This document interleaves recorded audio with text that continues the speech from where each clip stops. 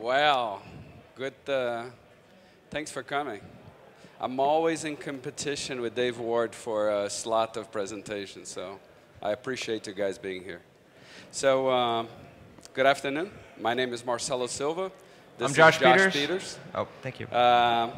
We'll go over WAN automation, and we're going to do a demo for you what the software is capable of doing. Okay? So the agenda is pretty simple. I'm going to go over WAE as a platform. Then we're going to talk a little bit about the APIs, and we're going to do a demo and talk to you about what do we have on DevNet on our presence at developers.cisco.com. We'll talk first about service provider enterprise or large enterprise WAN challenges. So what are the challenges that we hear from our customers they're facing? You know, typical challenges that any kind of enterprise that owns a wide area network has. Traffic growth and demands on the network that keep growing.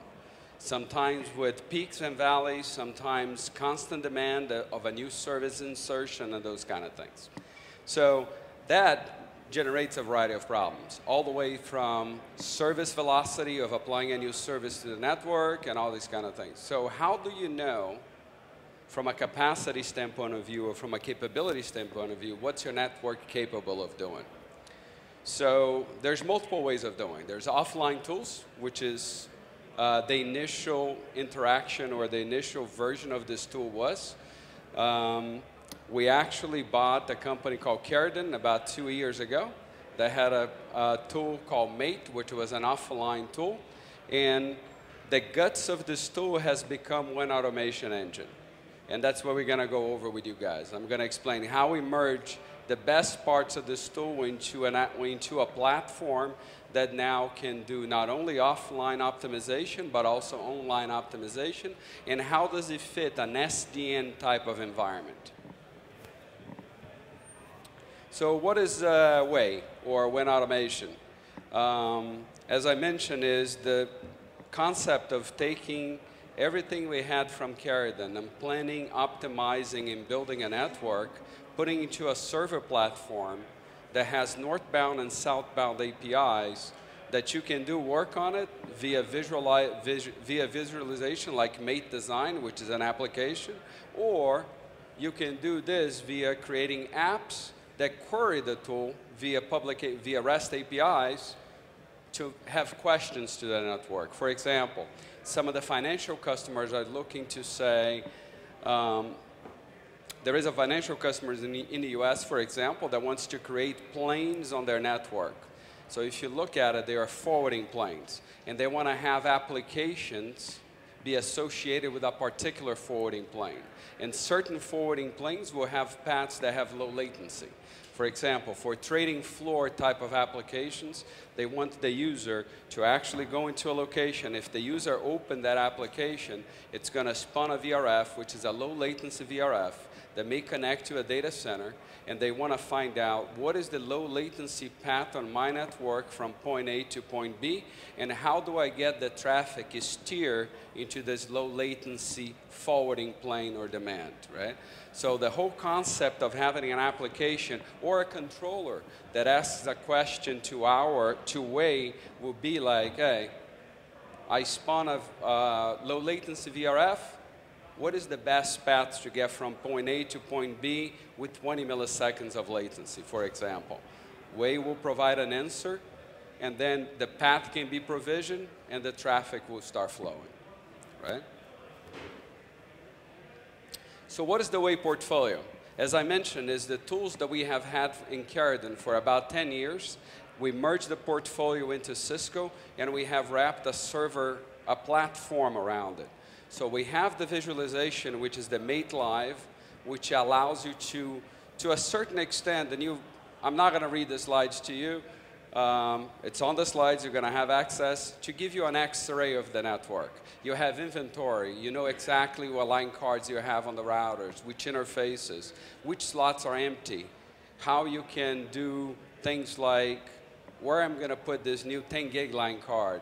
If I have too many ports that are open, can I migrate some ports to a single line card and redeploy this line card on a different location? So Mate Live allows you to have this information on a time-based not only from the inventory point of view, but the snapshots of the network. I can also do a time series on how bandwidth, for example, on a particular interface over time is growing. So I can have trending analysis to say, hey, usually at 4 o'clock in the morning, there's no traffic on the network. So if I want to admit a demand on the network from point A to point B, and I need 10 gigs, for example, I should schedule this low priority traffic at 4 o'clock in the morning on Wednesday.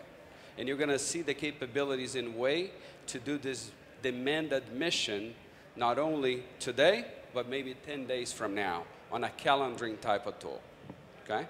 Then we have the analysis, which is traditionally mate design, which is the jewels of the carrier and acquisition, the algorithm, and the user interface that allows you to see, to do all the what-if analysis.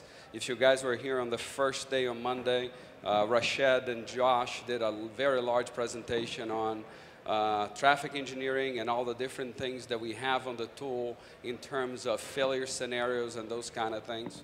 So all that is also available in the WAE portfolio, both as part of the visualization tool, as well as via APIs where applications, not only mate design, can query the optimization module and say, how do I optimize this path? Because the latency that you told me for that 20 millisecond is now 30 milliseconds. So I need a new path, a new 20 millisecond optimized path. And we also have, with WAN automation, where we close the loop and what we bought from Carrier, the concept of control, which is fulfilling the demands. So between WAN automation and our TailLF acquisition, we are trying to close that loop in terms of now that I know the demand that I want. I know where these tunnels, if you will, if you're using MPLS, should be placed. Now go ahead and program the network. So we're closing the loop from the offline to the online with continuous collection and the concept of being able to program a behavior into the network. And again, this doesn't have to be an automated task. We want it to be automated because, as Rashad calls, we are lazy engineers. And if we do things more than twice, we want to automate something either via scripts or something like that. So automation can be done, but if you want to just, much like you used to do in the past, see a demand and push a button to now admit that demand, you can do this manually as well. So again, as I mentioned, WAE is a platform. It's a server-based platform, so now it doesn't sit on a workstation like the traditional mate products used to be. We call WAN Automation Engine, had many marketing names, so that's why we put the marketing names if you heard them in the past, and SOS, WAE, those were external marketing names that may have come at you from our sales teams, but we call them WAE now. And again, as I mentioned, is a platform with a bunch of apps, where Mate Live and Mate Design, to a certain extent, are applications on top of the WAE system. And Mate Collector, which builds the plan files and the model of your network, is now part of the platform itself. So these are the WAE components. So I'm going to go from left to right to talk about how does this work. So the collector piece is how you collect the network and build a model. And we have all kinds of southbound interfaces. We can collect data via SNMP, NetFlow, whatever. It's out there. We could do this via Yank models and all these kind of things. So the collector collects information, builds what the current view or model of the network is on the plan file. We have the capability, as I mentioned, of the analytics, which is what Mate Live does, which is, as I collect this plan file, I take time-based snapshots of this file, of this collection, and I can give you snapshots of time, meaning trend analysis on bandwidth on the bandwidth utilization on an interface, for example, right? So in here, I'm collecting analytics over time. I'm building a model in which creates a current model of the network, which I can ask questions of it.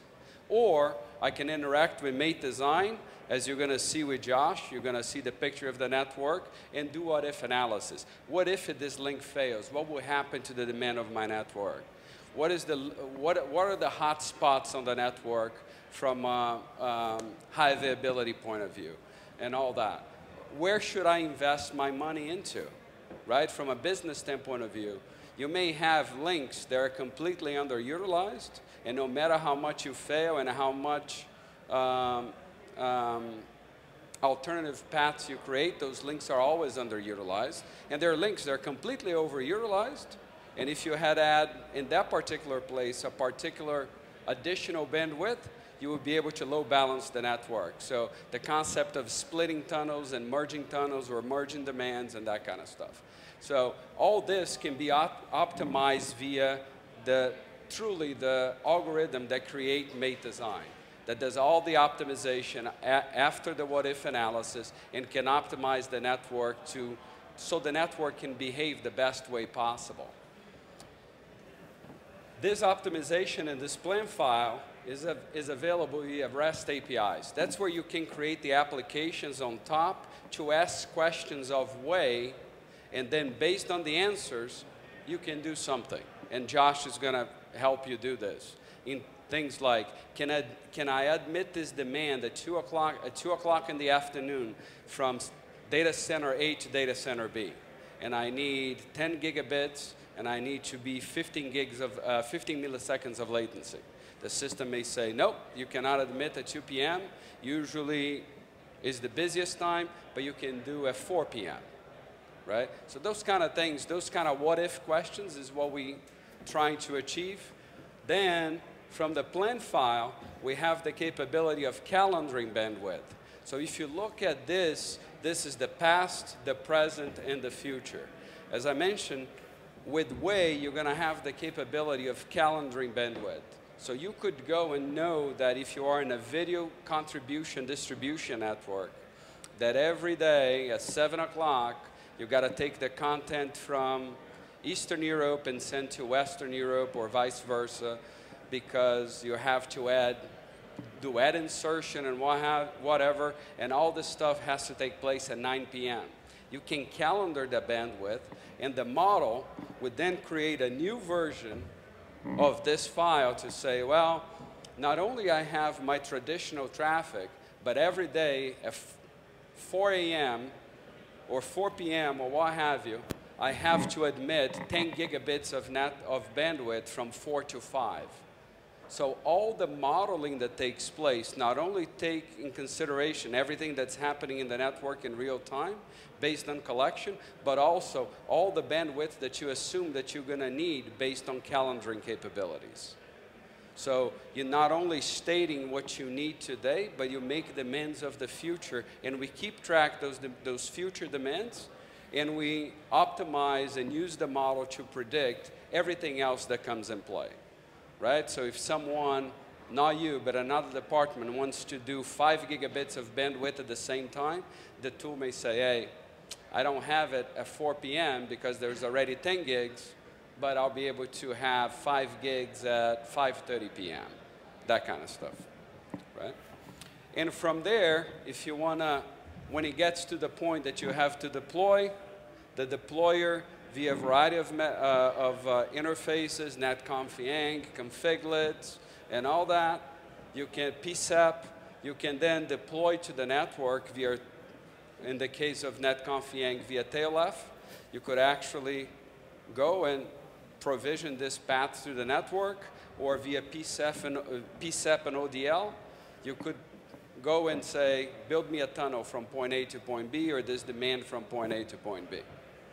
Right? So it's very important to understand that this is now a live online model. I'm creating a model of the network. I'm taking in consideration calendaring. I'm taking in consideration the past experiences, and I'm exposing this via APIs through an optimized model that people can ask me questions on and make decisions of what to do to the network. And when that's done, goes to the deployer either now or in the future to be able to deploy this new behavior into the network. So pretty much I told you already this slide, what WAE can do. We can do optimization and predictive modeling. We can deploy. We can do calendaring. We can plan for the network. For example, one of the things the applications we have is coordinated maintenance. Coordinated maintenance, or a maintenance window, for example, could easily be done. I could go into this plan file, I could open Make Design User Interface and say, all the links to this node are going to fail, because I know that I'm going to have to upgrade the software in it. What's going to be the impact on the network? And based on this impact, if there's no hot spots, I'm going to say, at 2 p.m., bring all the links down, reroute all the traffic at 1:45 to make sure that I have no down traffic, because I know won't be any hot spots. The node goes down, I do my maintenance, and this thing comes back up at 5 a.m., and life is good.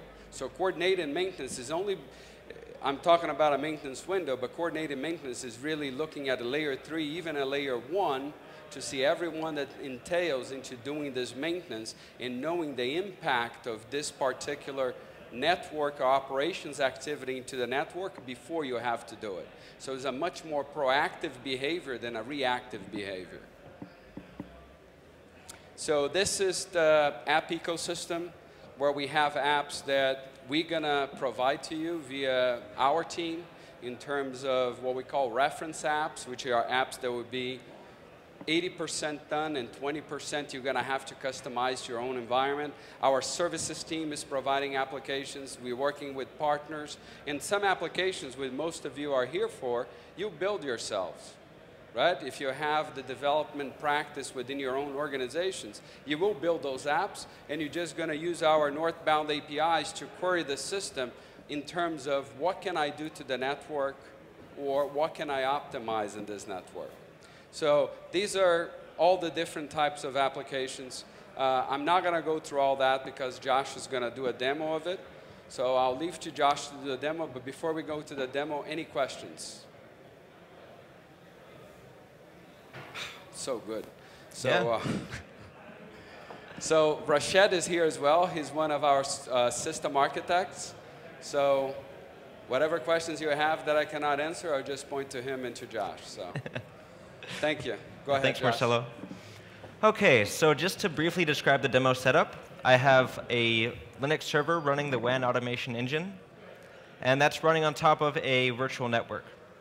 I'm taking snapshots of this network, and I'm using our client application Make Design. And I'm also going to be showing the Postman REST client or demo applications that I'll be showing as well.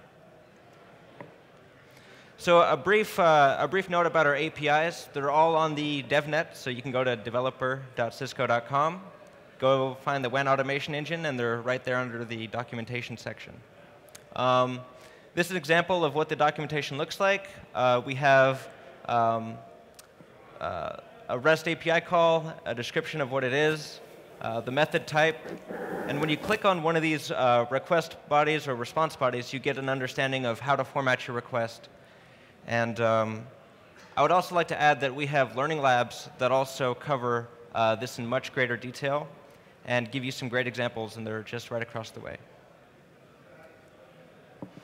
OK, so the demo I'd like to show first. And there's two parts to this demo. There's the first part of understanding what will happen in the network if I add traffic.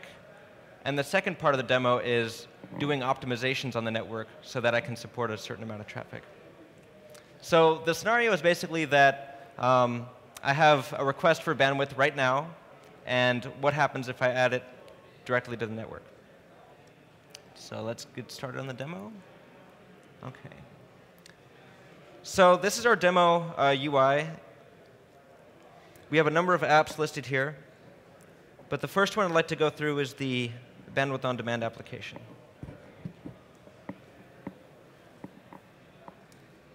OK.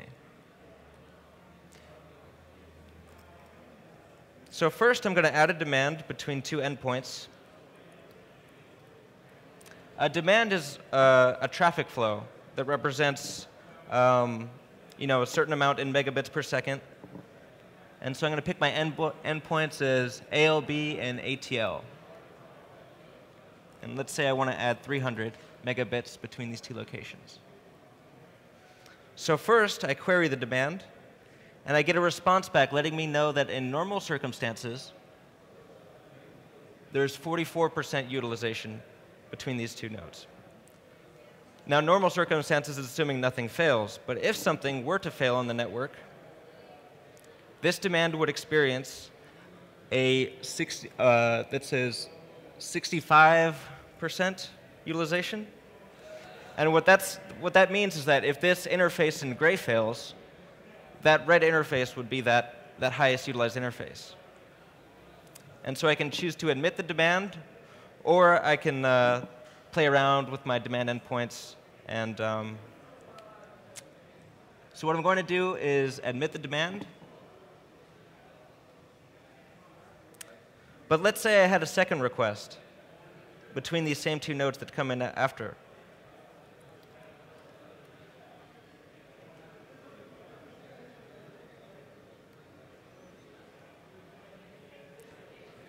And this one is for 700 megabits per second. Now, when I ask the system, can the network support this traffic, I get a utilization value, even under normal case, that's well above 100%. There's no way I could possibly put this traffic on my network. However, WAE has a number of optimization algorithms that can move traffic on the network such that I can support this demand. So what it's doing now is it's going to analyze a series of 7 policies. The 7 policies are add 1 tunnel between these nodes, add 2 tunnels, give me 2 disjoint tunnels between these nodes. And so this will take a while. And while it's processing, let's look at the Mate Design client. Mate Design is a desktop application, and it gives you another way to interact with the WAE platform. So I select File, Open from WAE, and I specify my server here, and open it up, and I see my network as it is currently. Mate Design is the application that Marcelo was alluding to before, where you can fail things on the network, whether it's something at layer 3 or layer 1, and I can see what the impact is on my layer 3 topology. Switch to OK. So now that it's done processing, back to the web app, it tells me that if I add a tunnel between these nodes, the normal utilization goes from 114% all the way down to 81. And so I can choose to admit. And what it's going to do is it's going to follow that optimization policy and add 2 tunnels to the network that are disjoint. And I can take a look at that in the Mate Design client as well.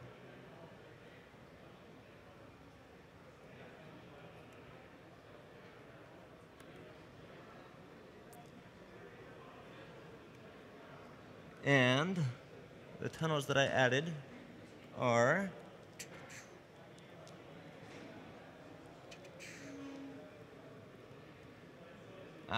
OK. So this was the network after and before.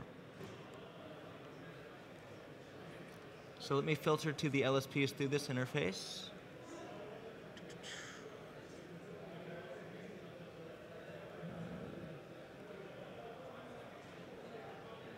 And I see that this is one of the tunnels that was added as a result of the optimization.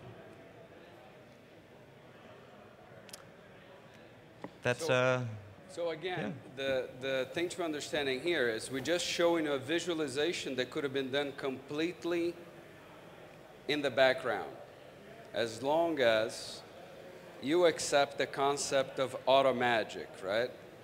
Because if you have an app making those queries, replying, and you admitting bandwidth without a human intervention, becomes auto magic. And that's the concept of automation.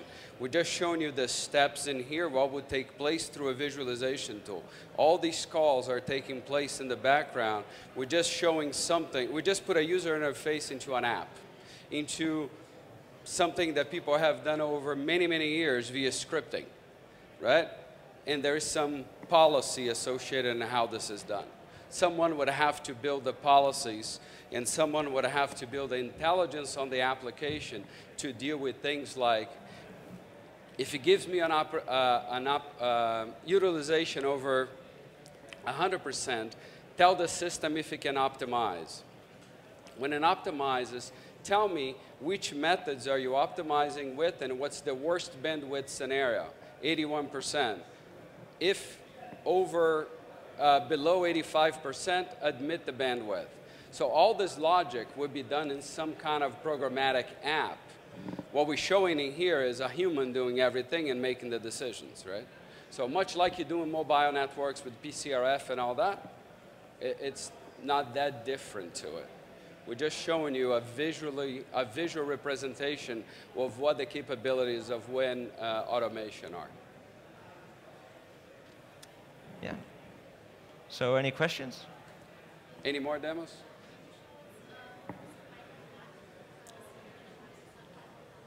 I'm sorry, I still can't hear you. Can you show us as well the simulation with the fiber cut? Oh, yeah. Okay, so the fiber cut. Question. Yeah. So we can take... Repeat the question, Josh. Oh, she asked about, can I re-show the simulation showing the fiber cut? So with mate design, you can take a layer 1 topology and a layer 3 topology and map between them. And you can tell, for example, if circuits were to fail, or if a layer 1 node goes down, what my layer 3 interfaces are affected.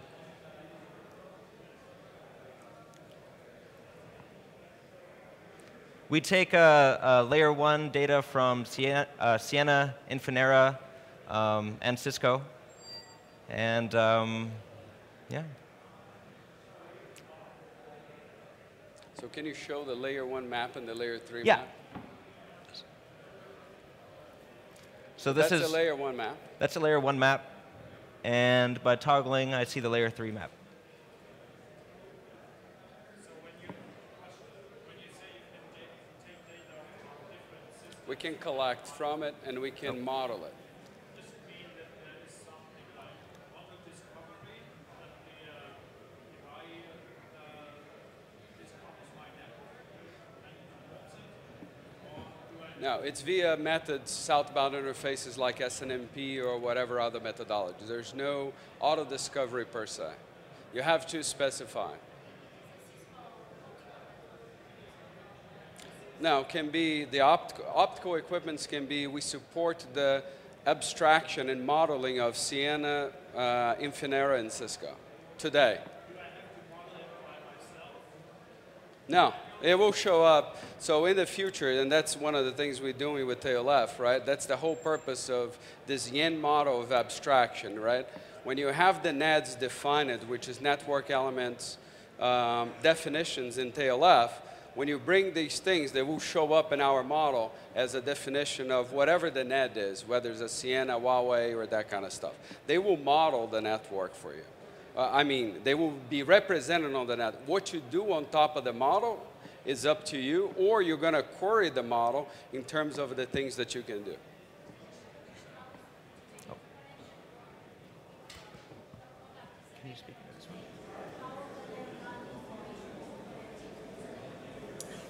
So the question was, the layer 1 stuff, how would the information show on the map? Right, so the collection methods, right? So for Sienna and Infinera right now, we have software that we've developed that extracts report information out of the layer 1 element management systems for Sienna and Infinera. Both of those vendors are working on controllers as well. And when that interface stabilizes, they're writing REST APIs to those controllers as well. We're going to move our tools to be able to pull from their REST APIs. At the moment, we're pulling report information, so circuit layout records. We parse the circuit layout records into, convert those records into our modeling format and import into the software.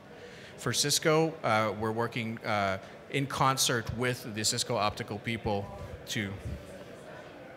Yeah, that's right, from CTC, yeah.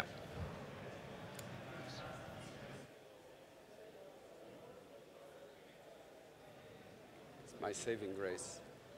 My saving grace.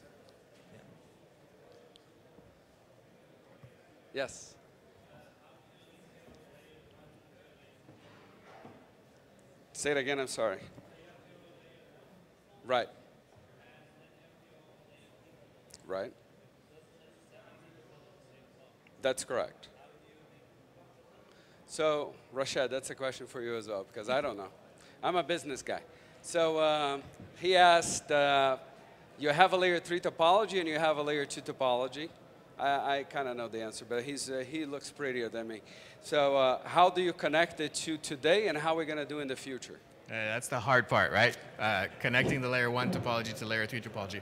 Oftentimes, there's enough information in a circuit layout record that we can, our software can go in and, for example, you'll get a circuit ID somewhere in the circuit layout record, and hopefully the provider has been disciplined, and in the description of the layer 3 interfaces, you'll find the same circuit ID. So we hunt through all that and try to match things up. Or sometimes the optical gear will have some field that represents the layer 3 equipment port and chassis and all that stuff that it's connected to. So that is the hard part. Collecting the optical circuit layout records and the hops and the starts, and that's the easy part. Associating that with the layer 3 topology is the hard part. So there is some people power involved in getting that to work well. Getting the model, at least the initial model, to match up. Does that answer your question? I don't think you should go anywhere. More questions? Everyone that asks a question, what do I have to give people that ask questions? My great support crew in the back. Beautiful lady in the glasses. There you are. What do I have to give to the folks that ask questions? There you go. There you go. Otherwise, I don't give anything. People are going to go back to Dave Ward's presentation. So that gentleman and this gentleman ask questions. There you go. Oh, Okay. she'd asked one too. She asked, but no, she has so many. She has so many questions already. Don't worry about it. She had plenty of scars. I'll give it to her later on too. Okay, there you go. Please.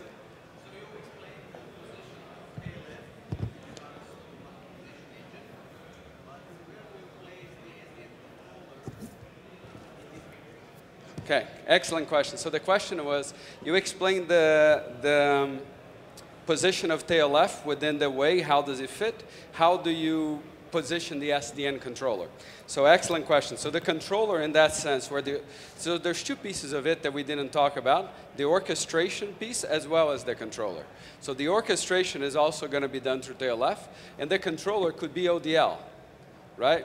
So I'm not showing in here, but we'll be sitting above the controller, right? The controller will be here, and now our interface to a controller, it's going to be a variety of different methods. So we're going to sit on top of a controller, whether it's, as Rashad mentioned, and the controller doesn't have to be a Cisco controller, right? As I go into the optical space and someone is building a layer 1 controller for their particular piece of software, I'll interact with that controller via REST APIs and that kind of stuff.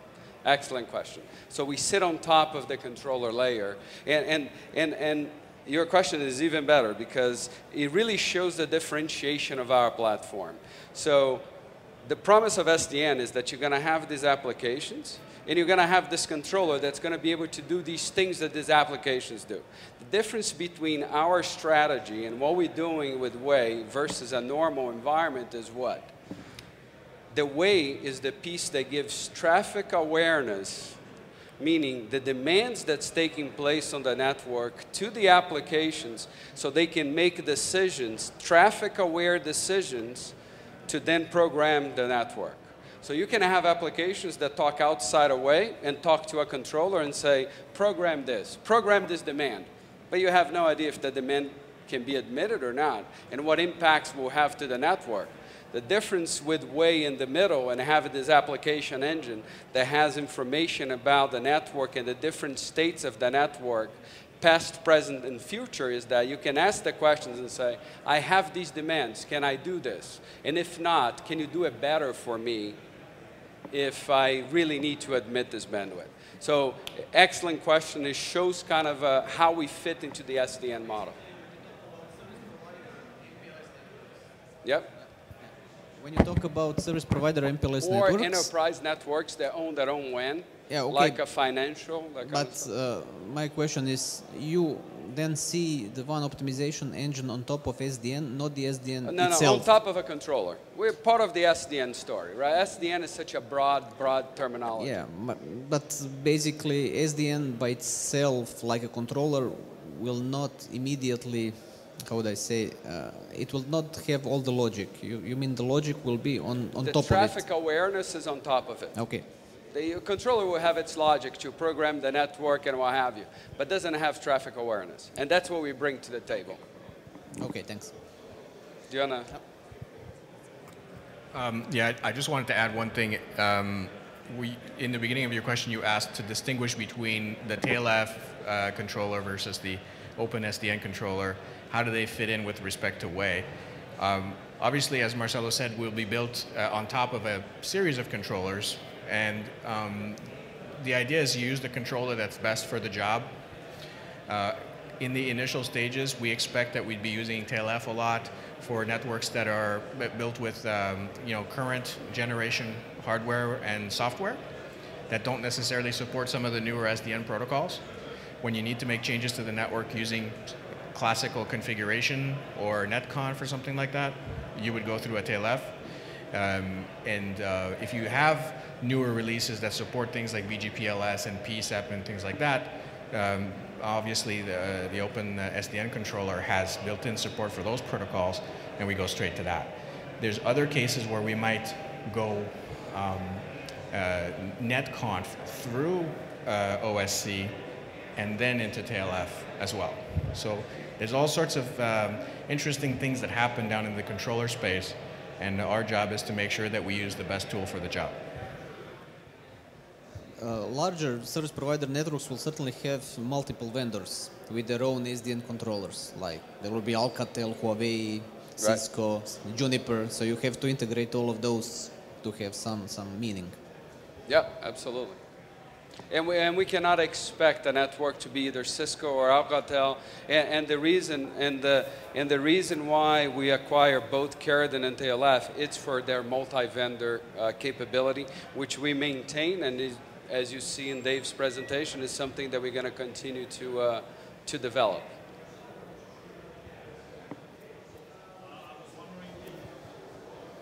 In what way is the solution aware of quality of service? Because if I deploy a premium service, it may affect not only other premium service, but best effort, for instance, as well.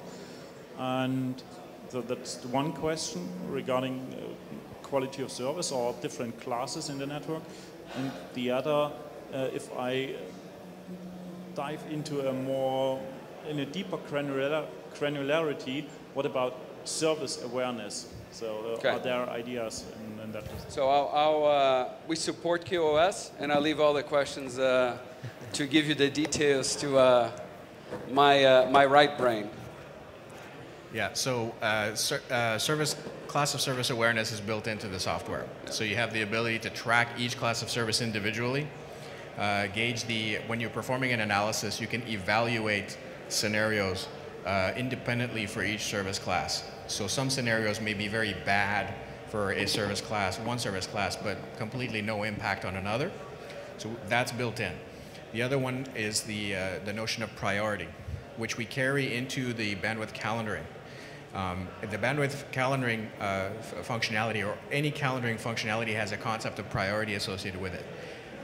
The idea is that if I schedule some bandwidth or some event on the network in the future, and the analysis says, yes, it's okay, you can do that, another request may come in at a future time that has a higher priority, which may bump the old previously admitted request. So we have mechanisms in place to then notify the previously admitted request, you were kicked out due to a higher priority request. So that's also built in. And the last component that you were asking about, there was a third thing. Service awareness. Okay, so service awareness is actually something that happens at the orchestration layer that sits above what we are doing. So there's an orchestration layer on top that spans a wider span of control We form a component of that, but there would be the orchestrator above. And there are ways in other methodologies to steer traffic based on service awareness, like that example that I gave from financial. The orchestrator would be the one orchestrating a VRF, high priority VRF with a certain latency and all that, and that would be a way of doing service admission, but the orchestrator is the one that's going to spawn the VRF, create the workload at the data center, and ask us what is the 10 millisecond path from point A to point B, and we will have all the capabilities to the orchestration. Things like segment routing and things of that nature, we will have the capability of passing that information into an orchestrator and have the proper characteristics of a demand to be placed into the network. Nobody needs a scarf? It's cold outside. Everyone has a scarf already. That's the bed for the fourth day. As far as I understand, is WAE part of the pod innovation, right? So it's inside. Yes. Okay. So there are any limitation on purchasing together with the pod innovation? There's some functionalities which may differ? No. So No. it's complete support Part of the pod, part of the innovation pod, the full version of WAE. So if the customer needs your help to map the layer 1 traffic with layer 3 traffic, then he can get part of the support? Mm-hmm. Okay. It's all in the innovation pod.